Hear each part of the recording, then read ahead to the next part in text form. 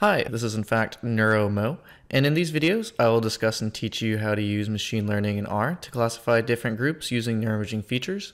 In this particular series, I'll be using morphometric features obtained from free surfer cortical reconstruction to predict the sex of participants. I believe this tutorial methodology is basic and accessible to everyone with little coding experience needed, and I hope these videos will enable other neuroimagers to apply machine learning techniques to their own datasets. The overall goal is we will be using R to classify the sex of participants based on brain morphometry, like I said earlier.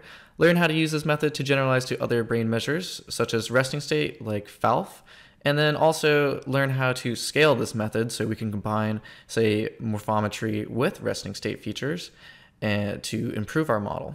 Here's a brief overview of what will be in these tutorial videos. So I want to first walk you through how to get your data into the right format so it's compatible with R and other programming languages.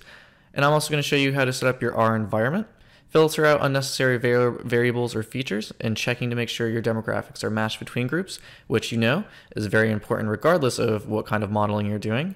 Feature plotting and feature selection, because it's always good to look at your variables.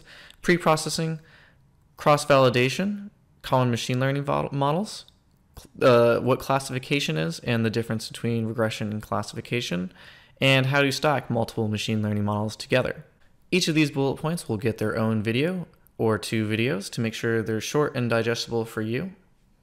Along with how to do everything in R, I'll be sprinkling in some technical details or best practices and what you can and can't do with this machine learning model, or method, excuse me.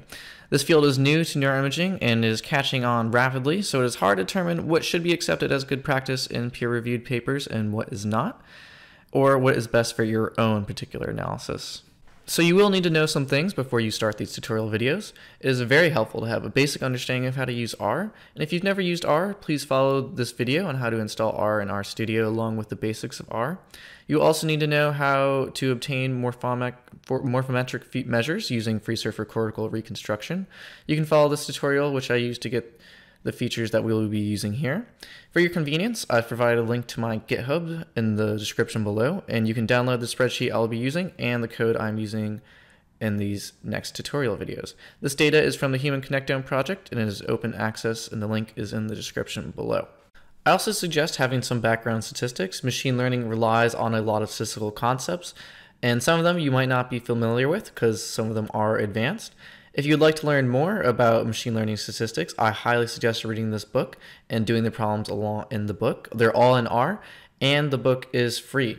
I highly suggest reading it if you are not familiar with a lot of statistical concepts or just need a good refresher. All right, seems like we're ready to get started, and I hope these next tutorial videos will be helpful for your analyses.